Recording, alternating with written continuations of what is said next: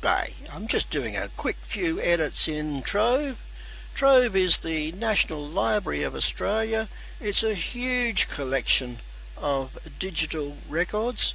At the moment I'm working within an old newspaper of 1884. What happens is, here's the paper, but the text when it was scanned in, they've just got it wrong.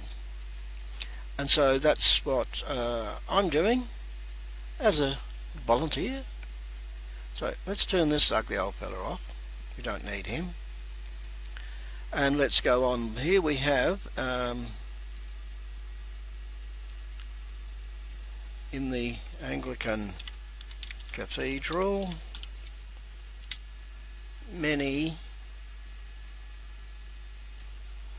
of the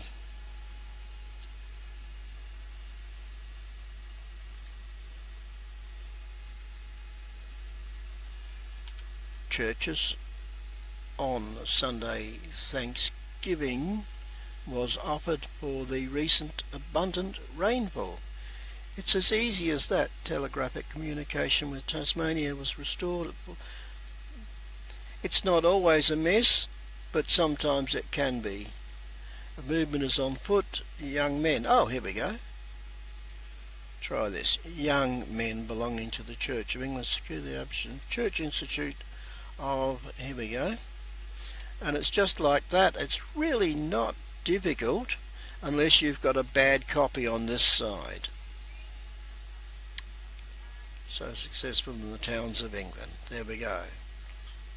So, Trove, really easy to do and so valuable to everybody that follows on. The thing is, I've got a huge amount of information off of Trove over the last whatever countless years it's been running.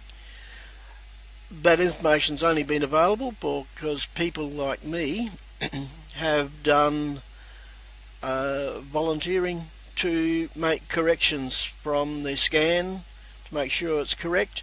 Once it's correct, the system can find it on a search, so more people will be able to find out information that they're looking for. That's what we're doing. So, enjoy, have fun with Trove. There's a huge amount of information on there, and it's completely free. So, look, if you've enjoyed this, please click a like, and if you want to catch up with more information, click subscribe and let YouTube let you know when I make another video. Have a great day. Bye now.